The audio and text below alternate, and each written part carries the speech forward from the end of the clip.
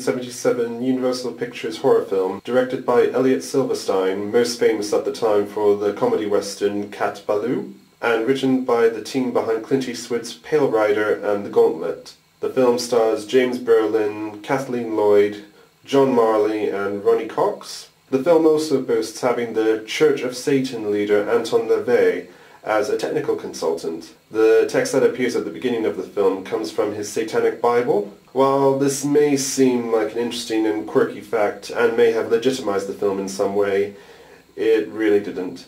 He has put his name to a number of trashy horror films at the time which aren't really well remembered. The Car is probably his most mainstream film.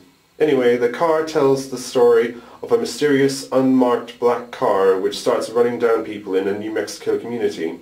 The attacks escalate, and when the current sheriff is killed, it is up to Josh Brolin and his police force to stop the car. The ultimate revelation is that the car has no driver and appears to have a mind of its own. It may seem like this is a spoiler for a major plot point. This is given away in the marketing of the film, so I wouldn't worry about that. I do wonder if the supernatural element of the film was all that necessary. Obviously it's a big plot point, but really the idea of a mysterious, unseen hit-and-run driver is a good enough idea on its own. I imagine if they did go down that route it would have drawn comparisons to Steven Spielberg's suspense film, Duel. But actually what we have here is essentially Steven Spielberg's Jaws with a little sprinkling of The Exorcist over the top. The idea sounds a little corny and goofy, and it cannot be denied that it is a goofy movie. The plot is simple, going from A to B to C. It's pulpy, and it makes no apologies for it. Certainly there are great movies that have goofy plots, but they are taken seriously. This is not one of them, and whether it is the performances, or the stunts, or the set pieces, there is a goofy air to the whole proceedings. But it does get better and begins to take itself more seriously over the course of the film. I suppose the first thing that sticks out like a sore thumb in this film are the performances, which range from the seriously overwrought, to the distractingly goofy, to the just plain wooden. All the performances suffer from these very early on, and it does not really help that roughly 60% of the dialogue seems to be post-dubbed. In fact, it makes it all the more distracting. It's a shame because the film is more or less filled with big actors from the time, like James Brolin and R.G. Armstrong. Even the kids are a relatively well-known pair of actress sisters, appearing in films like Halloween, Assault on Precinct 13, and Disney's Witch Mountain movies. I even spotted Ernie F. Osati, a regular actor and stunt performer in such films as The Poseidon Adventure and The Towering Inferno. I have to say, probably the worst offender in all the performances is John Marley as the old sheriff. He is just so wooden, and his ADR does not match his acting at all. I always find it odd when actors from such great films as The Godfather seem to really slum it in other films. I suppose they don't care about these other films, but that's hardly professional. You would think that also the director or editors may be able to salvage something from what they get. To be fair, the performances do seem to get better over the course of the film, with Ronny giving among the more understated performances, and in particular Kathleen Lloyd doing rather well when she's given the chance. It seems that she was a regular on TV, but this is one of only a small handful of films she's done. Overall, though, I would say the central performances are a mixed bag. The film does seem to have some moments where it tries to give some characters and situations depth, but really none of them work so well. Some even confuse the situation a little more. There is a domestic abuse subplot which seems to be forgotten by the final act in the film, when the abusive, antagonistic and dangerous husband is recruited into the band of heroes without any real redemption or understanding. In fact, it seems like they recruit him because he's dangerous. One minute he's considered the bad guy, and the next he's the good guy. The change is so jarring. That's also not mentioning another subplot where the abused wife and the old sheriff seem to have had a history. All that is quickly forgotten at the midway point after the sheriff dies. Also, early in the film with the first victims, there seems to be some confusion about them, as they are not discovered until later on, so it's assumed the young man may have run off with the girl. Okay, that's fine, but this development never goes anywhere and just prolongs the early investigation scenes. Probably the more successful of these attempts at adding depth is one of the heroes has an alcohol problem. though even then this is forgotten quickly to make way for the final showdown. All these don't really add to anything to the film and just add as distractions, I would say.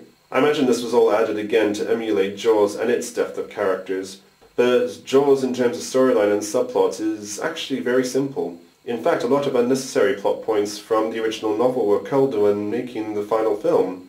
Less is more in the end, and the car would have benefited with much less, I feel. One thing this film does is show the police in a positive light, which is actually a breath of fresh air when most movies of any genre depict the police as either worse than useless or corrupt to the core. Even films about the police seem to fall into these categories. While this little horror film people tend to forget and make fun of, actually takes pains to show the police as resourceful and filled with individuals who are affected by the events that surround them. Had the acting been better, this could have really elevated the film. There are some moments when the otherwise odd-looking car can be quite menacing. Mainly these are the infrequent quiet moments in the film when the car is just idling, watching and waiting to launch its next attack. These sequences make the odd-looking car more strange and mysterious, doing what good filmmaking does in a horror film, unsettling the audience despite any silliness on display. It should be noted that the man who designed the car also designed the Batmobile from the 1966 version of Batman. With many disaster horror films, the plot and characterizations can be terrible, but the film is lifted with some good set pieces and action scenes. Sadly, even most of the action scenes fall flat here because they just look fake and obviously staged, with stunt people flailing about as they're hit by the car, as if they've just been shot on a World War II film, sped up footage, and some odd choices of trick photography like having the camera at an angle or distracting dissolves and fades. Sometimes the action sequences even suffer from basic continuity errors, like disappearing people who pop in and out of the scene. I do always wonder if sometimes sequences like these are made to deliberately look fake. I can understand realistic-looking hit-and-run accidents can make people feel uncomfortable, but that's kind of the point with the horror film. You can't even make the excuse of it being made when it was, or trying to appeal to a wider audience. Outside of the animatronic shark, the sequences in Jaws don't feel dated or watered down at all. While most of the stunts are obviously staged and filled with some sort of trick photography, sometimes a good stunt can be found. The 196-foot drop from a bridge early in the film is an impressive stunt that probably was the first of its kind at the time. And because it's filmed with a real setting and a real stunt person, it makes it all the more impressive.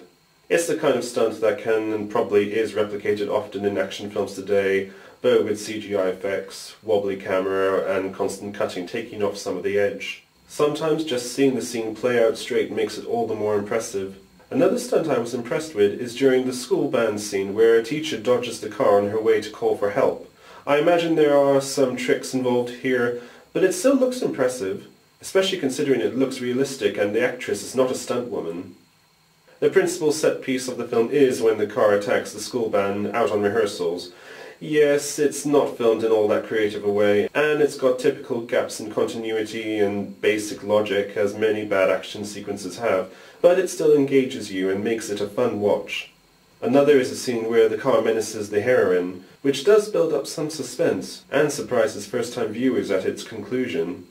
Regarding its links to the disaster horror genre, the obvious influence here is Steven Spielberg's Jaws, so much so that many see it as a direct rip-off. It does follow the plot of Jaws almost to a T. You have the young people going off on their own and getting attacked in secluded places to start the film off. You have the small town setting. You have the police chief or the sheriff as the hero. The attacks escalate until there's a major attack on a public event, and after an attack hitting too close to home, the heroes band together in a, this time it's personal, counterattack. To the car's credit, there is no antagonistic town official character, keeping the attacks quiet so the town's big public event can carry on and bring in money-spending tourists, thus creating more panic, chaos and deaths later on. No, the central attack on the school band occurs simply because a character does not make a phone call. As unspectacular as that is, it's probably a lot more realistic than people give it credit for. But yeah, I do agree that it is so close to Jaws it could easily be called a remake, and it really doesn't offer anything original into the mix. I suppose overall the film is bogged down in a general goofiness which does gradually lift part way through the film. You may find you remember the goofiness more than the good moments. Does it deserve a higher profile similar to Jaws? No. Does it do anything different to enhance the disaster horror genre? Not really. More it goes to show just how genre-changing Jaws really was. But I would still suggest it for being entertaining and memorable, and part of the genre rather than defining it.